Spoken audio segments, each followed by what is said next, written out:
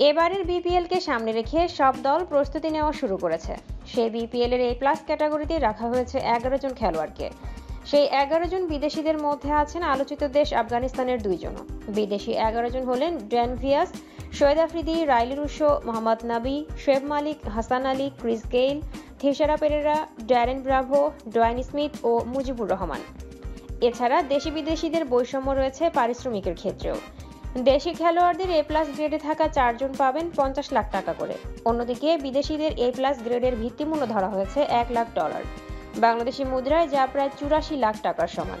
সাকিব আল হাসান ছাড়া পঞ্চপাণ্ডবের 4 খেলোয়াড় মাশরাফি বিন মুর্তজা, তামিম ইকবাল, মুশফিকুর রহিম, মাহমুদুল্লাহ রিয়াদ আছেন এই ক্যাটাগরিতে।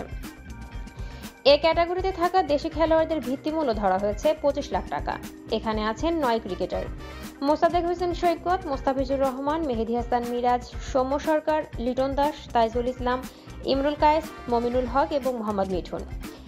বি ক্যাটাগরিতে আছেন মোট 24 জন ক্রিকেটার। তাদের ভিত্তিমূল্য ধরা হয়েছে 18 লাখ টাকা।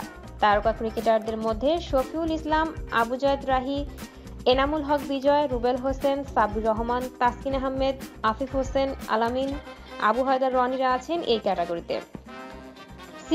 সি ক্যাটাগরির 41 জন ক্রিকেটারের ভিত্তিমূল্য 12 লাখ টাকা। এই ক্যাটাগরিতে আছেন মোহাম্মদ আশরাফুল, শেহরিয়ার নাফিস, অলোক কাপালি, আরাফাত সানি, নাইম শেখ, নাসির হোসেন, আব্দুর রাজ্জাক, সাদমান ইসলামরা। বাংলাদেশ ক্রিকেট বোর্ডের সভাপতি নাজমুল হাসান পাপন বলেছেন, 11 ডিসেম্বর বঙ্গবন্ধু বিপিএল শুরু হবে।